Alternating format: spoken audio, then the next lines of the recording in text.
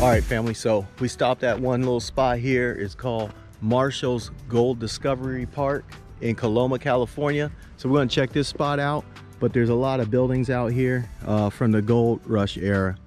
So we're gonna check out some of these museums. There's a museum here we're gonna check out. This is the Marshall Gold Discovery State Historic Park Museum. So we're gonna go in here and see what's up. So follow along, let's see what we discover. So just so you know, if you come here, it's $10 parking. There's your fees for this park, so that you guys know. It's $10 per car, senior citizen 9. All right, so we're inside the museum. They got some nice displays here from the gold rush era. 1849, 1848. Got the Native Americans. Cool little museum. Got that raccoon chilling in the tree. Some more Native Americans here. They got the grindstone. So that stone's where they would grind up the acorns to make their meal. Little water display here. Salmon being speared from the creek. Let's see what they got on this side. We'll just take a quick little look through here. Some artifacts from the gold rush era. Looks like an old mirror. Not sure, and then a little pocket watch. Some gold nuggets.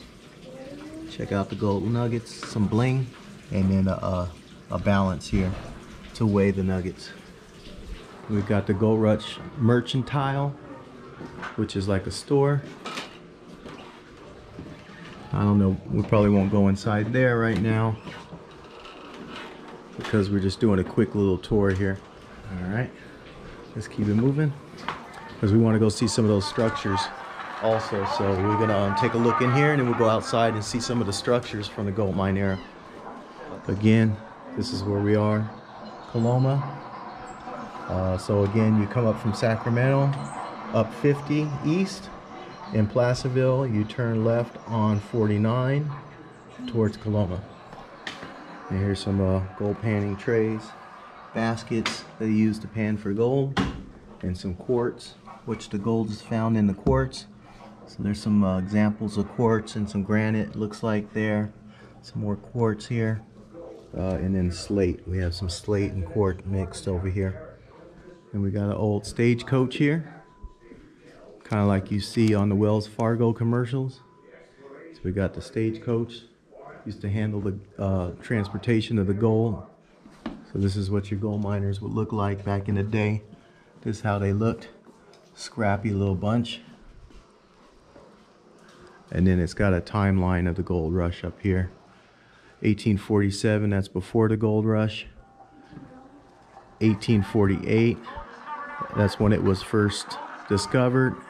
And this is when the people started arriving, when the 49ers arrived to start panning for gold. And then it kind of gives a little more history. So here's some of the gold mining tools. We got the shovel. We got the pickaxe. We got the gold mining pan here. Got the rifle up top right here. The long gun. And then another one here. And then the old school deck for gambling with some dice, because they were shooting craps back then too. All right, even got some bones over here. Got the dominoes. So this here is what's called a rocker box. They would take the sediment from the creeks and rivers and rock it back and forth here with some water over the top, and it would separate the large debris, such as these big rocks here, and the smaller sediment, and then eventually they could pan it out and get the gold that's mixed in with the sediment here, and they would collect the gold down here in the pan. All right, this is what Coloma looked like in 1857. It was actually a booming town. If you can see it there, a lot bigger than it is today. I don't know, maybe this seems pretty big though for 1857. Yeah, and then this is what it looks like today. So a lot less houses, it looks like, more trees as compared to then. So it was booming back then. Let's see here, and there's this jail, the Coloma jail, now in ruins. All right, So we're gonna head out of here. I gotta go put this ticket in the windshield of the car before I get cited. And then we'll go take a look at some of the buildings and structures outside. All right, so we're gonna walk over here and check out this barn. Looks like there's some wagons inside. Looks like that's the jail over there. We'll go take a look at it later. But that's the jail over there that we saw inside the museum. All right, so there's a barn here. Some old school wagons. Straight up horse-drawn wagons. But man, those are some big spokes. What are those, like 50-inch wheels? All right, this over here is a covered wagon. Take a look at that. All right, so there's also picnic areas here. We got benches. Looks like some fire pits. They may be barbecue pits. It kind of looks like they may be barbecues. So you come up here, barbecue, picnic with your family. So that's cool. They got the benches here. So keep that in mind if y'all want to come up and do a little picnic and barbecue. They got the facilities for it. Looks like they may even have some restrooms over there. So that's good. Convenient to the picnic area. Yeah, definitely barbecue pits. Take a quick look at them. But yeah, they're barbecue pits, see? So you could barbecue up here and picnic with your family. So that's cool. So let's just keep it moving through here. You can see some of the old structures here. Not sure what they were, but they have these nice little trails that you could walk. Everything's maintained well. You can see over there, hopefully you can see, but there's like a water cannon they used to blast rock and sediment out of the mountain with. An old structure here. I guess this was a saloon. So this is what the bars looked like back then. I'm not sure you could fit too many people in that bar though. But that's a saloon there. Looks like a little shack to me. So this is California stamp mill. I guess they use these big machines to stamp out gold. Probably in the bars of gold. I don't know, for transport, I guess. But this is where they would stamp them out. They'd pound the gold out right here. Check that out. Big machine. Made in Sutter Creek, which is not far from here. You can check it out there, but it's like a camshaft essentially, where it's rotating and those lobes are lifting up and down these push rods. So it's kind of like a engine with a push rod engine. And over here we have a little mining cart, some tracks. So they would load the gold in there and move them down the tracks, probably over to be stamped out so they could ship it. And here's another one. This is a five head stamper, I guess is what they call it. So they could stamp out 5 of them at once, I'm assuming. But yeah, so if this is a 5 head, I'm assuming that's a 2 head.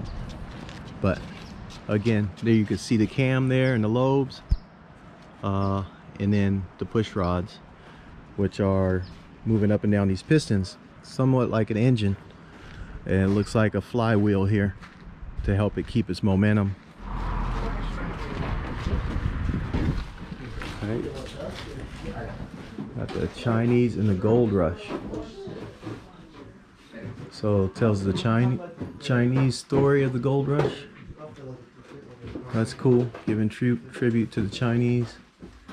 All right, we got one of these hydraulic cannons here.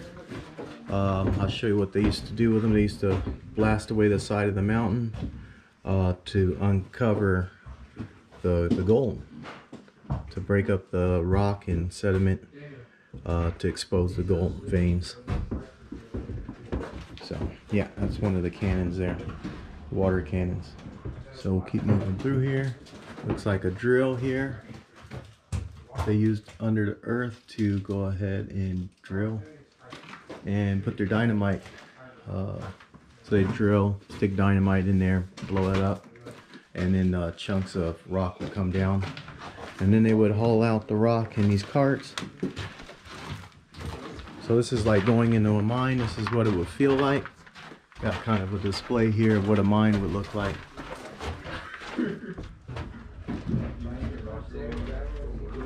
Some old exposed knob and tube wiring. Check out that. I'm sure that'd be up to code nowadays with this old knob and tube wiring. And then you got these post and beam construction. All right. And then it leads us right back here to the office. Guess this would be what an office would look like back then. All right. So enough here. We're gonna keep it moving. And here's a better map of the area we're in. So again, we came up from Sacramento. Well, we came up from the Bay Area through Sacramento. We stayed the night in Folsom, drove up to Placerville this morning, and then over to Coloma on 49. And then from here, we'll go over to Grass Valley. So.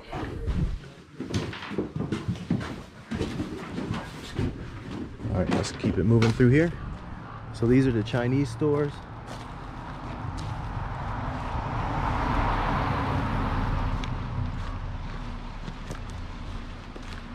Let's see what it looked like inside here.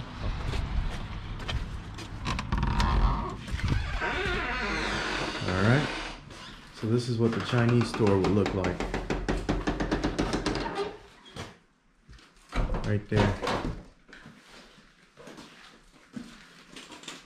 Got an old stove. Some pots and bottles. Looks like they had a little table there so that they could eat their dinner on.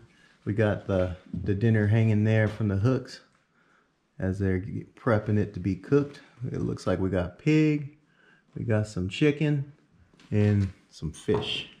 That's supposed to be fish right there. So this is a Chinese store. All right, let's keep it moving. Off to the next spot. All right, so we just checked out the Chinese store over here. We checked out the little example of what a mine would look like inside. So now we're gonna check out a few more buildings. This is the Coloma Grays. This building was an armory. So where they kept their weaponry, I would assume, armory. So let's see. I don't see any weapons, so I may be wrong, but needless to say, there's a Studebaker, probably one of the oldest Studebakers you've ever seen. All right, some more little structures here. This is the Coloma post office. So that's what their post office looked like. So this is gonna be the last structure we look at today. We're gonna look at the jailhouse. Here is some kind of holding cell. It's just some crazy medieval looking box made of steel, rivets, nuts and bolts. Got these hinges here so this door opens up, and a funky old style lock.